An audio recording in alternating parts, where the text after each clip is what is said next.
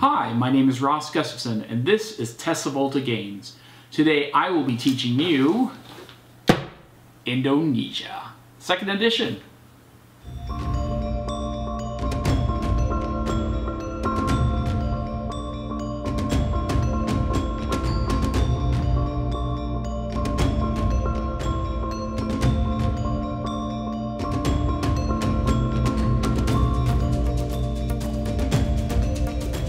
Indonesia is a great 2 to 5 player economic game from Splotter Spellen out of the Netherlands.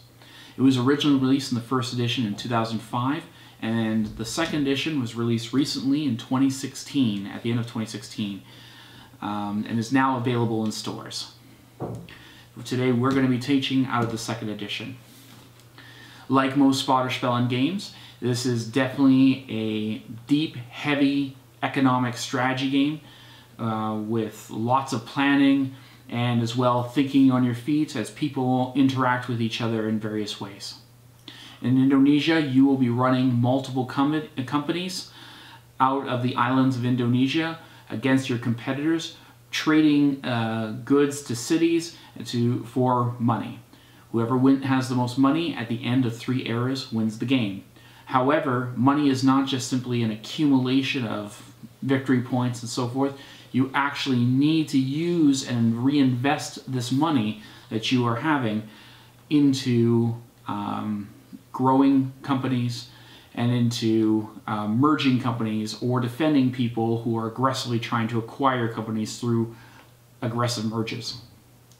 This game features a neat mechanic which allows you to merge companies and multiple companies over and over again of the same type with other players' companies or with your own companies, or even between 2 other players if you like. So, enough of me blabbering on, let's get to it. First, place the board in the middle of a large table. You'll notice this game may take up a lot of real estate on your table because of the large board and many components in this game. Next, separate out the money into denominations to form a common bank, also known as the reserve. Give each player coins and paper money equal to 100 rupiah in value. Rupiah is the term for Indonesian money. Next, separate out all the different production centers and all the different wooden good tokens. I use dollar store bins to hold the tokens for my games, but do it however way you wish. Separate out the 3 kinds of cities, the 3 different colored beads, and place them next to the board in the common area. Separate out all the cards into 3 piles, one for the A era cards, one for the B era cards, and one for the C era cards. Shuffle each deck. Each player gets an A era card in secret and place the rest of the A era cards back in the box if there are any remaining. Separate out all the company deeds by the era name found in the bottom left of the deed card. No need to shuffle these deeds, just keep them in 3 separate piles. Give each player a player mat. The player's money should all go to the right side of the mat, which states that this money is in their hand. Each player chooses a color. They gain their 6 discs and the ships of that color. The ships must reside with the player in the player area. 5 of the player's discs go on the 1 spot of each of the top 5 rows of the research and development track. The bottom row leave empty for now. The 6th disc is placed in the player order track. Take the neutral ships, the white ships in the 2nd edition, and place them in their own pile in the common area. Once all players have picked their colors and placed their discs, randomly select the initial player order. One optional rule. You can play your money open or in secret. If you choose open, all money for the player is public knowledge. If you choose to play your money in secret, then hide your money and player mat from people and only show the money used when you are paying for something and all your money at endgame scoring. The in-secret variant is what is recommended by the designers of the game.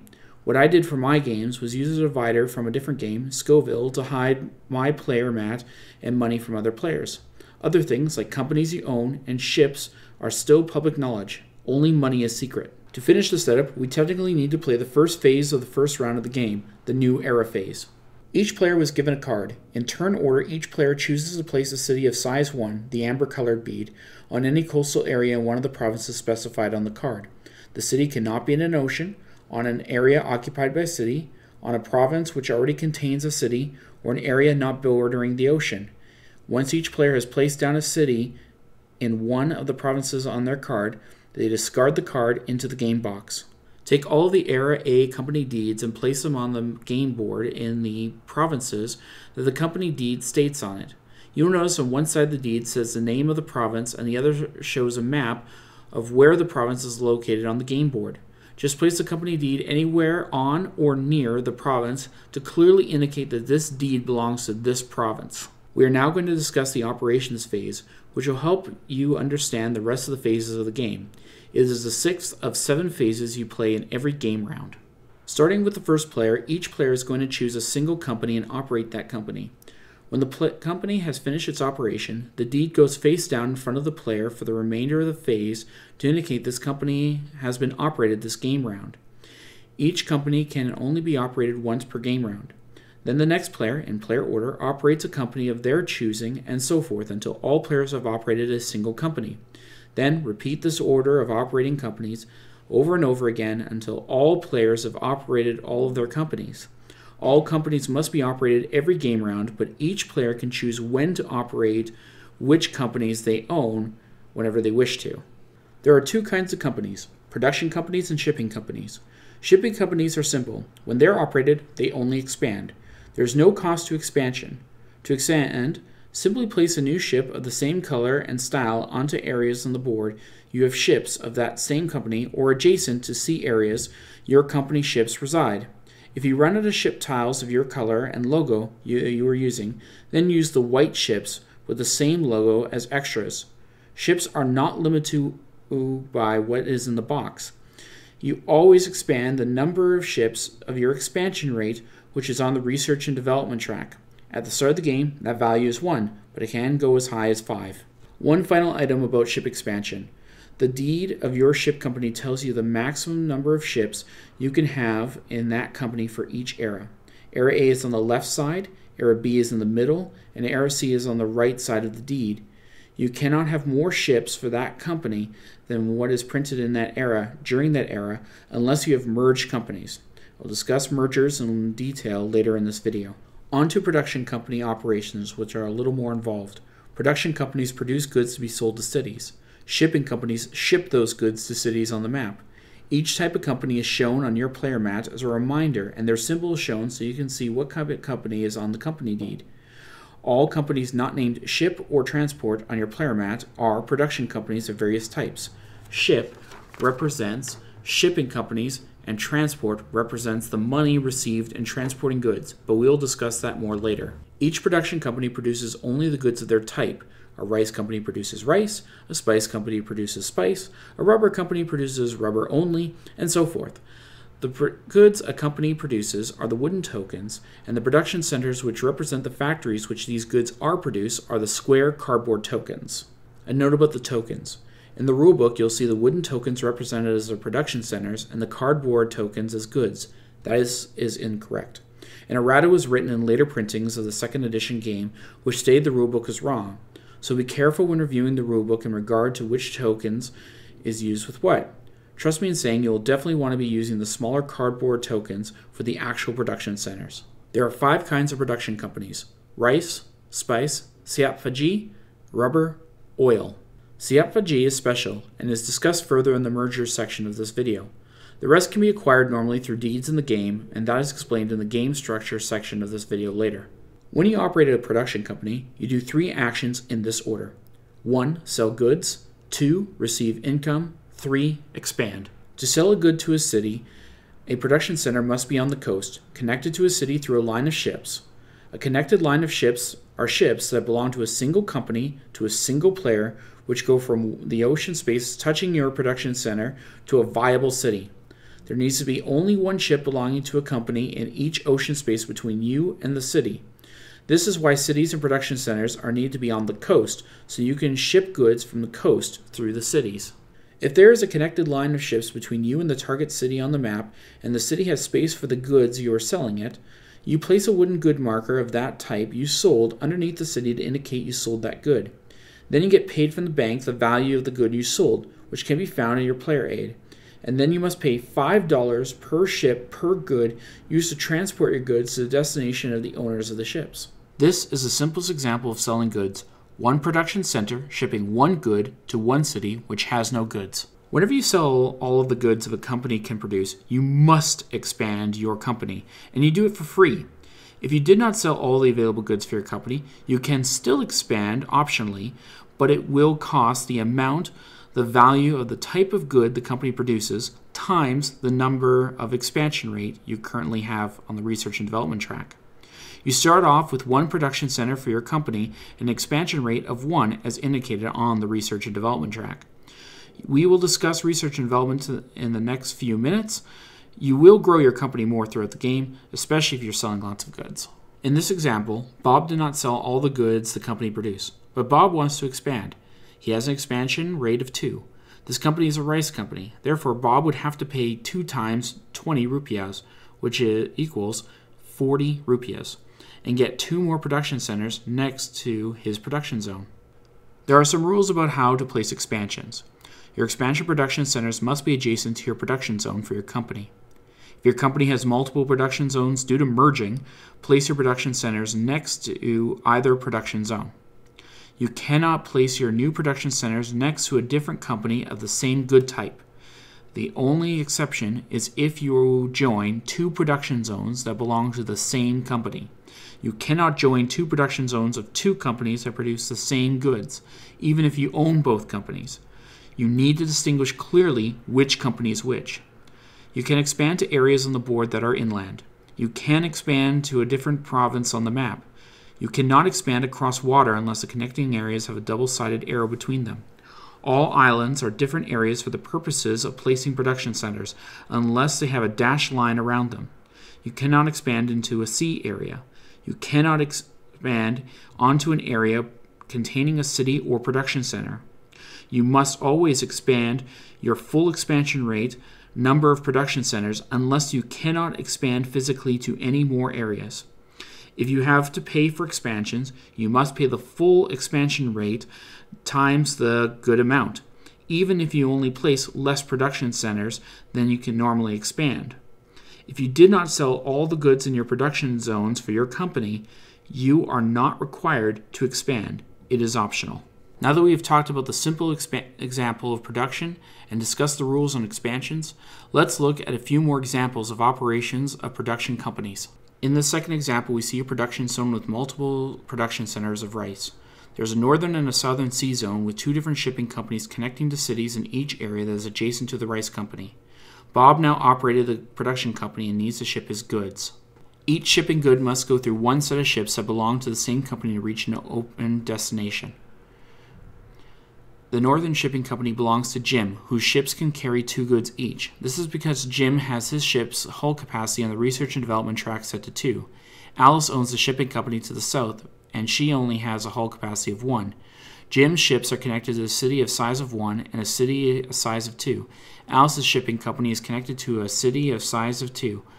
Bob would rather pay Alice to ship his goods to the closer city, but she doesn't have the hull capacity to do so.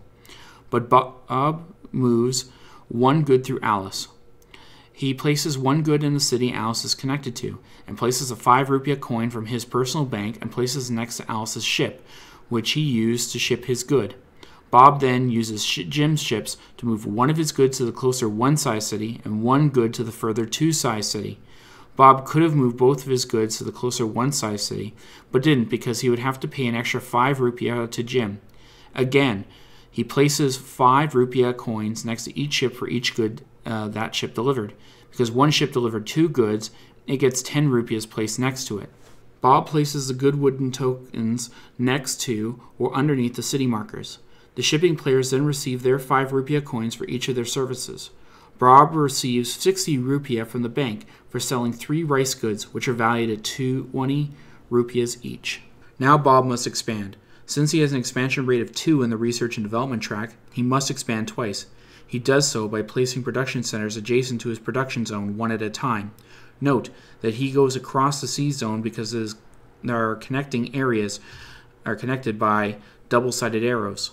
Bob has now done his operation, and it is the next player's operation. Some final notes on this production operation. The goods are always shipped out of the coast to cities. As long as a good is shipped from an area adjacent to a ship in a sea zone, it doesn't matter where in the production zone the shipped good came from. Even goods shipped from landlocked territories are shipped from their company's production zone, coastal territories. As well, all shipped goods can be shipped on different shipping companies to different cities. However, a good must stay on the same shipping company until it lands at its destination. Goods cannot be transferred between shipping companies, even if the shipping companies are owned by the same player. If you ship a good with your own shipping company, you keep the shipping fees for that good. You must always ship out the maximum number of goods you're able to for your production zones. That may mean paying some horrible shipping fees or even losing money on a deal. If you are adjacent to a city by land or by sea arrows, you cannot ship to that city unless you have a connecting ship. You always must ship goods via ships to cities, no matter how nonsensical it seems. In our final example, Bob is selling Sapfaji with 2 production zones. This is pretty much the same as the previous example, except you treat each zone separately in terms of where to ship goods out of. The northern zone and the southern zone have goods to ship. Again, Bob must sell the maximum number of goods.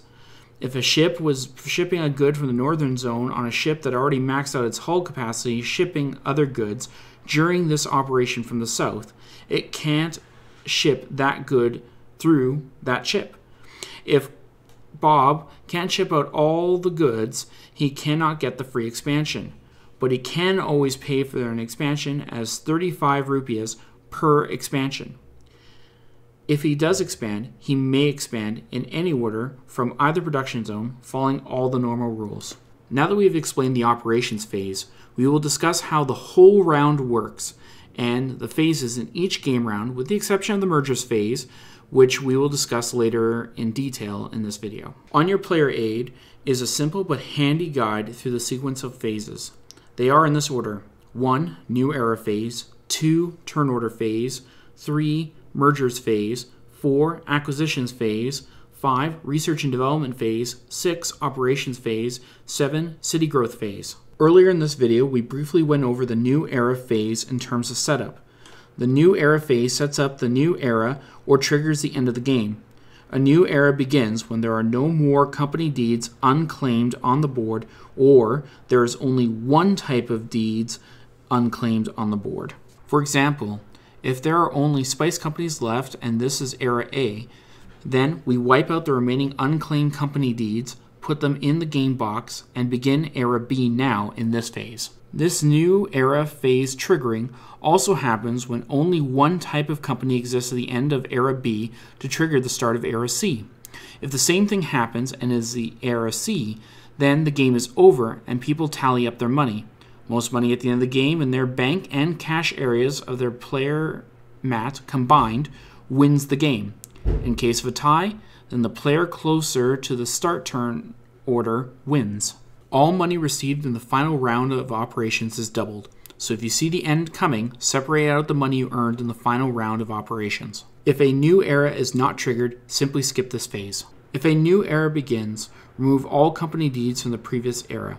Hand out one card to all players for the new era. Place out all the company deeds into the regions highlighted on the company deed. Then each player in the current player turn order places a single size 1 city in an open coastal area that is free. The city selection phase is very similar to the game setup city placement, except now there is more stuff on the board. If an entire province is covered by production centers, then no cities can be placed in that province, and you must choose another province. Cities cannot be placed in provinces already containing a city of any size, even if there are other open areas in that province. The city tiles are limited to what is in the box, unlike the other tokens in the game. If there are no more size 1 city tiles, they cannot be placed on the board. Same thing with size 2 and size 3 when cities grow in the final phase. Once everyone has placed down a city, remove the used city cards from the game. In the player order phase, players bid for turn order. Every person takes money from their cash area to pay for the bid. The players can only bid up to the amount of money they have in their cash area.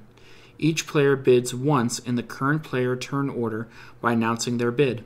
Once all bids are announced, players take the money they bid from their cash area and place it in their bank area. Banked money is not used during the game, but counts towards end game scoring. Highest bidder goes first, second highest goes second, and so on. In case of a tie between 2 or more players, the tied players maintain their order between themselves from the previous round. A bid of 0 is a valid bid. The third phase is the mergers phase. We will get to that soon, I promise you. It is important to discuss that after everything else. The fourth phase is the acquisitions phase.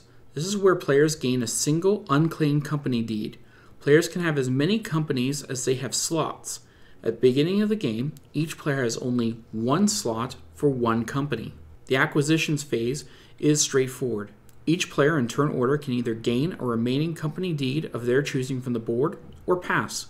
This keeps happening until all players have passed and/or all remaining players have no more slots to fill with companies. All acquisitions are free.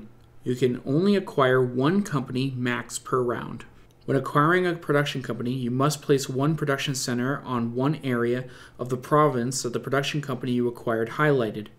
The production center cannot be adjacent to a production center of the same type, and the production center must be on an empty coastal land area. If there is no place to put the production center, then the company is instead removed from the game. When acquiring a shipping company, place a ship of a different symbol from any other shipping companies you own onto a sea zone adjacent to the province marked on the shipping company deed.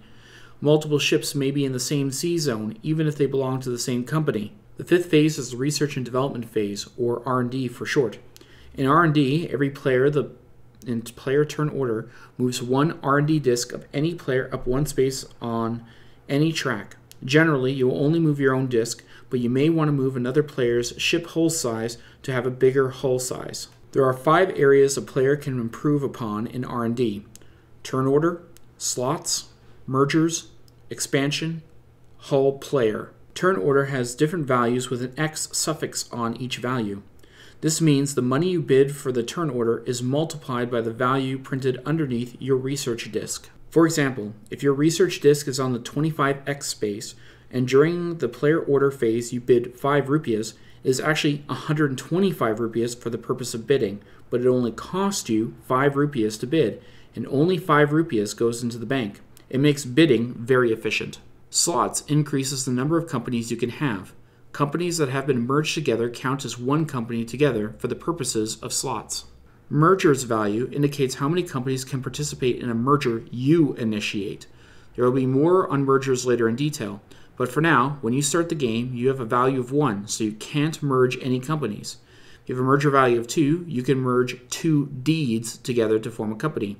If you have a merger of 3 or higher, you can merge 2 companies with a total deeds of 3 or more, depending on where your research disk is on the track, and so on.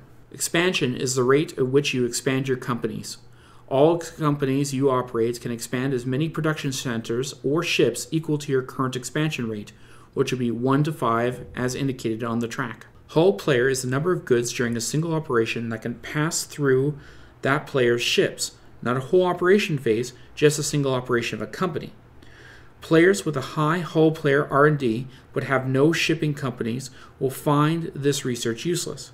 Players with lots of ships, however, will find this very lucrative, as they will make more money moving other players' goods or their own goods. All ships owned by the same player and all of his or her shipping companies will have the same hull player value. Generally, most players want all their shipping players to have a high hull player value. Hull ship is special and is not actually a track for R&D, but rather a common player aid, so players can place ships that belong to that player on there to show everyone that the ship has that hull size. This was more important in the first edition of the game, but in the second edition, the ships match the color of the players, except for the white ships. The sixth phase is the operations phase, which we already talked about in detail earlier. The seventh and final phase is the city growth phase. All cities can hold their city size limit of goods per type of good available. If a city has its max number of goods per type of all types of goods being produced on the board during this round, then that city grows to the next size. Replace the amber beads with the green beads and the green beads with the red. Amber are size 1 cities, green are size 2 cities, and red are size 3 cities. Once red, those cities cannot grow any further. Again, the city beads are limited to what's in the box. If no more bigger city tokens are available, then you cannot upgrade the city. There are 12 size 1 cities, 8 size 2 cities, and 3 size 3 cities in the box, just in case you accidentally lose a bead. No matter if the city grew or not, all good markers underneath or next to a city are removed from the board and placed back in the supply. Now we will discuss the mergers phase in detail. Like all the other phases, mergers are initiated by player in turn order. Each player can initiate one merger per game round. When players initiate mergers, they initiate the merger, the players then resolve the merger, and then the next player initiates a merger, if they wish. Once all players have had the opportunity to initiate a single merger, they go on to the next phase of the game, which is acquisitions. A merger is the act of combining two separate companies into one new company. The deeds of both companies are combined and fill up a single slot of the winner of the merger. To initiate a merger, your merger value in the R&D track needs to be 2 or greater. At the beginning of the game, your merger value is 1, so you will not be doing any mergers in the first game round. The person initiating the merger picks any 2 companies of the same good type, with one exception, belonging to any player, including themselves. The 2 companies can belong to the same player or different players. The 2 companies could even be already merged companies with multiple deeds. The person initiating the merger must have their merger value of the R&D the same number or higher than the number of deeds involved between the 2 companies being initiated to merge, or else that merger cannot happen. Company deeds that have been part of a merger this game round cannot take part in another merger later in the game round. Once a merger has been initiated, the companies being merged will be merged no matter what, as someone will be taking the newly merged company into one of their slots. The next part of the merger is the bid for the proposed merger. All players who have a free slot can bid on the merged company, including the player or players whose companies are now being merged. Players who have not increased their merger R&D track can still participate in a proposed merger provided they have an open slot for the new company. So how do we bid for mergers? The players who announce the merger must bid first. The minimum amount they can bid is the nominal value of the merged company. What is the nominal value? The nominal value is the value amount of the goods each company merged being produced times the number of production centers on the board for the merged companies. For example, if we have merged 2 rice companies and one rice company has 4 production centers and the other has 6 production centers, then the merged rice company's nominal value will be 10 production centers times 20 rupees equaling 200 rupees. This is the nominal value for the new company, and the person proposing the merge will have to pay out the owners a total of 200 rupees if the initiator of the bid wins the bid.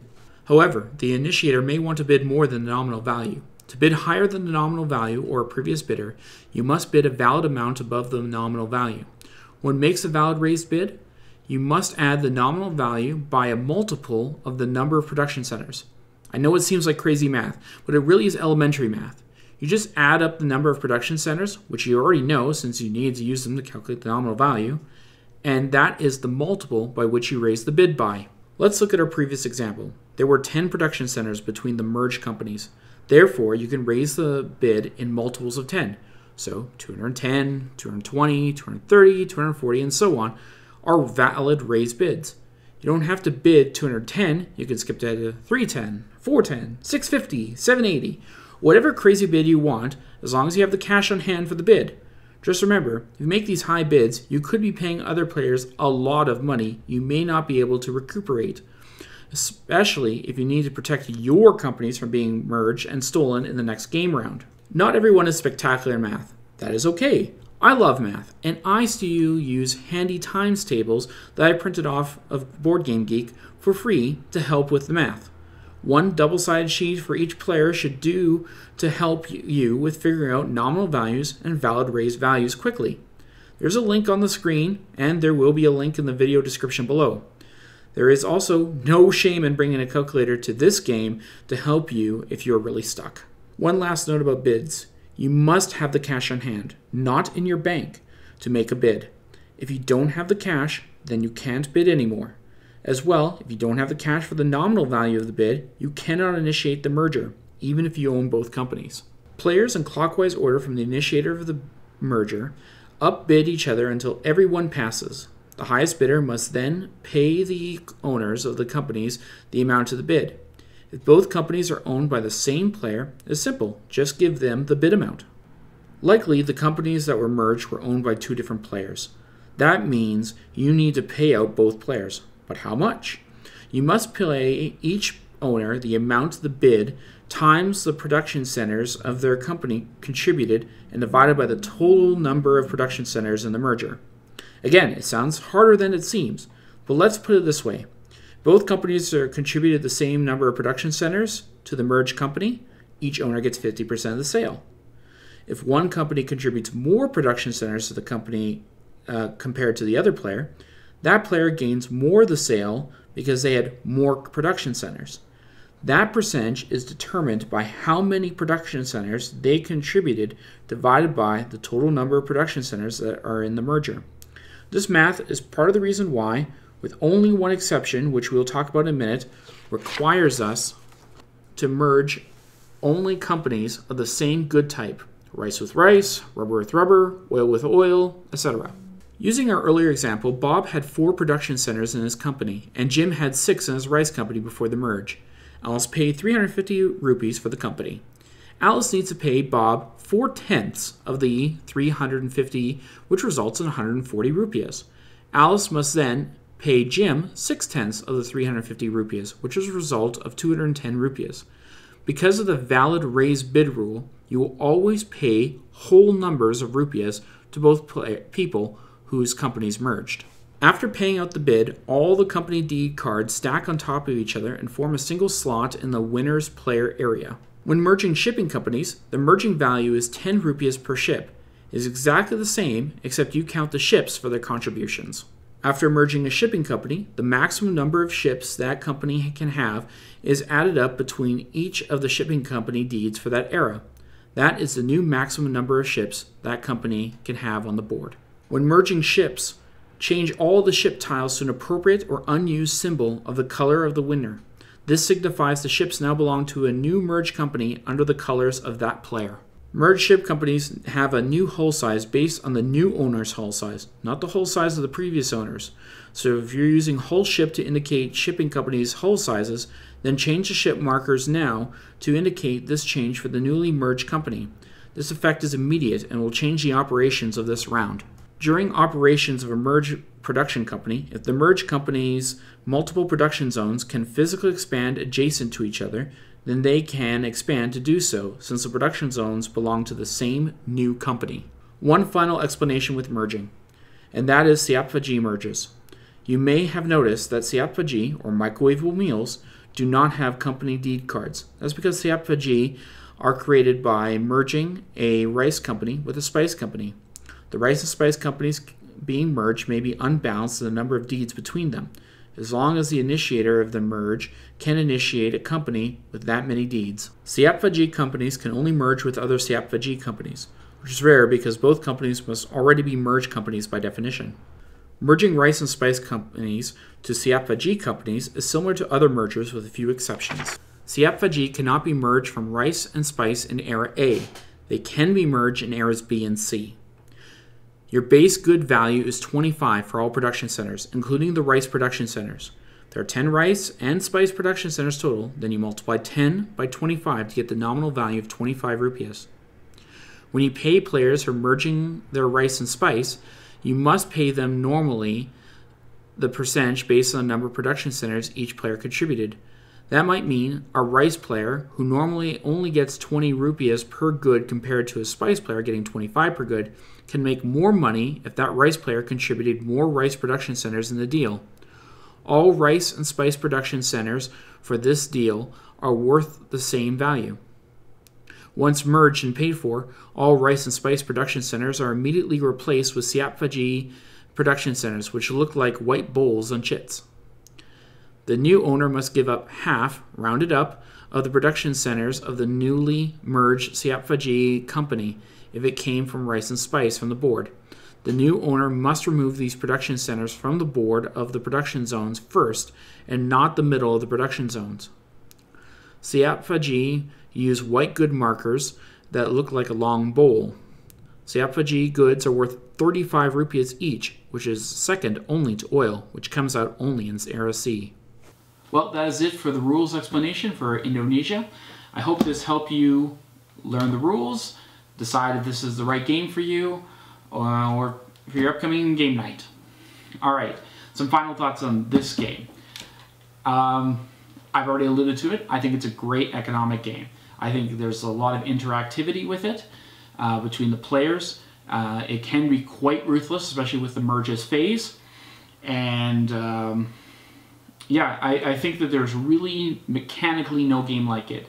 Some negatives, you've seen the pictures of this game. This game is not a very pretty game. There are some aspects that are really nice, and then there's some aspects that are really terrible.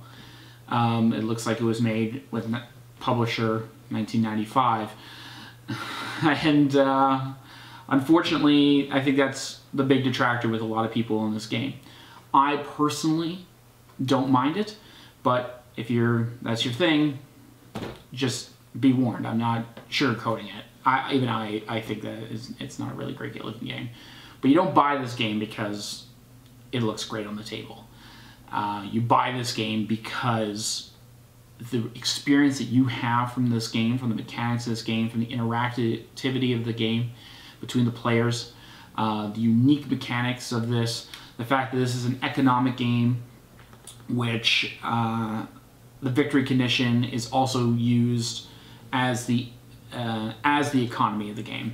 The money is not just simply an accumulation of victory points, but it is reinvested into the game, and so you have to decide how much you're gonna sacrifice to get that next step, or to protect your companies, or to aggressively attack other players. I mean, like the real world of business, it can be quite brutal. So yeah, it is a great game. It's definitely in my collection, and I would play it anytime anybody asks for it. So that's my final thoughts. All right, if you like this video, give it a like below. If you want to comment on it, or have some feedback or some questions about it, and some rules clarification, or want to philosophize about Southeast Asia business and merging companies, then feel free to leave a comment below. Like us on Facebook, Twitter, and Instagram at TeslaVoltaGames.com. And yeah, I hope that today we sparked your interest in this rich, deep, heavy economic Euro game that is Indonesia.